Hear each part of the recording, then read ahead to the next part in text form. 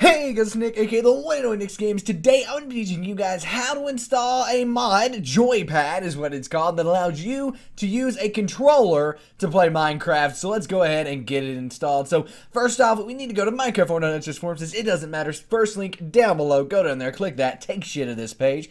We want to scroll down here until we see get it here and then this link. You see that? See that? We can click on that. It will now take us off to here, or we can scroll down until we see this download button. We click that, takes us off to Mediafire. We can finally click the download button right here.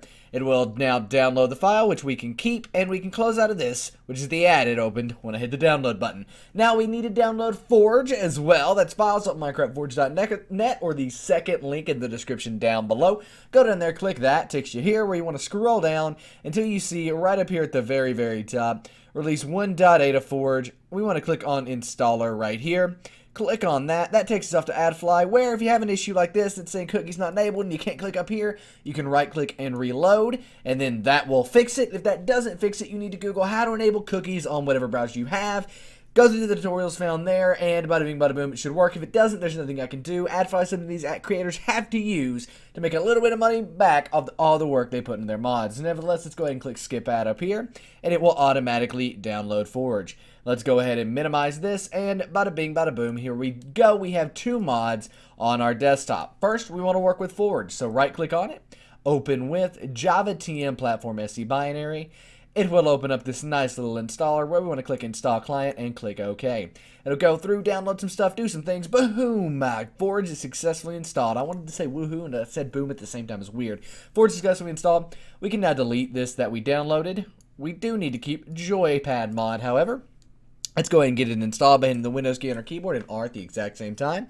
We want to type in %appdata%, hit enter. It will take us to this page where we want to go into .minecraft and then into a mods folder. But Nick, I don't have a mods folder. What do I do? Well, don't freak out. Simply right click over here in the white space, create a new folder and name it mods, M-O-D-S, just like that.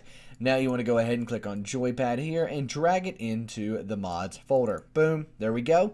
Now let's go ahead and open up Minecraft 1.8 and we'll get this rolling. So let's go ahead and open up the Minecraft launcher. While that's loading, I'm going to move some things so I can get to my controller, which I have set up and ready. So here we are in the Minecraft launcher. We actually want to click on the profile we want to play. In my case, that's Nick's Games. Hit edit profile, not new profile. Hit edit profile on the profile you want to play. It will then take us here where we see use version. We want to click on this box right next to use version and scroll all the way down to the bottom until we see release 1.8-Forge right there. Click that. Click Save Profile, click Play, and I'll go through some stuff, download some things, and do some things, and bada bing, bada boom, it will open up Minecraft. It may take it a while because Forge does have to load mods and stuff, but as you can see, there it goes, black screen, and then it'll go to the Mojang screen here, and then to the main menu.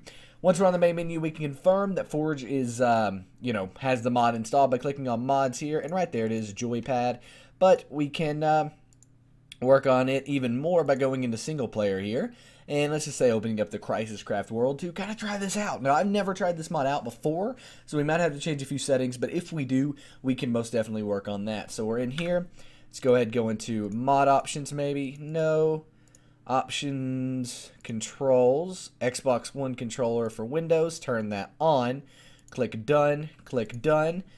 Back to game. And as you can see, I move forward, move back, left, right, up, down. There you go, it is up and running.